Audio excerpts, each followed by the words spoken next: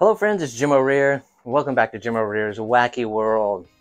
This is going to be just a very short video for my horror, zombie, George Romero loving friends to show you something that you may not have seen before because there are only 350 of them in existence. And, I like to show things that maybe some people didn't know existed or are out there, but just kind of flew under the radar. And you may remember, I think it was back in the probably late 80s, when the book came out, The Zombies That Ate Pittsburgh, which was a paperback book about George Romero's career. Well, not many people know that there was a first edition, limited edition printing that came out that looks like this. This is a hard case, like leather-bound edition of that book. It's very pretty and shiny. But this is what it looks like. The Zombies That Ate Pittsburgh. Like I said, there's only 350 copies that were made that are in existence.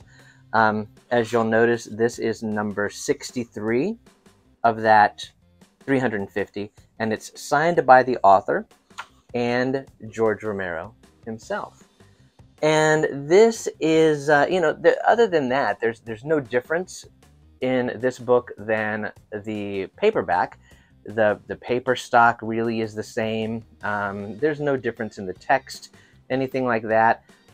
It's a fantastic book because it covers the career of George Romero, specifically focusing on his zombie works from the original trilogy, and this version from Dodd Mead Press is beautiful, though. I mean, it is a beautiful limited edition book with that nice, nice soft yet hardbound cover in a fantastic slipcase that matches. So, if you have not seen these, now you have.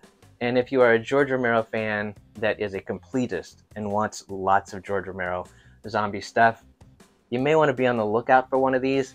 They're extremely hard to find. I mean, I looked around, and my book really is the only one that I could find, so I don't think people are turning loose of these.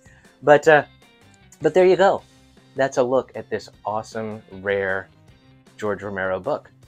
So I hope you've enjoyed watching this video. If you have, click that like button to let the powers that be know that you like the video. And while you're at it, click on follow or subscribe, and you'll be notified when I upload new videos. So thanks again for watching. We'll see you next time.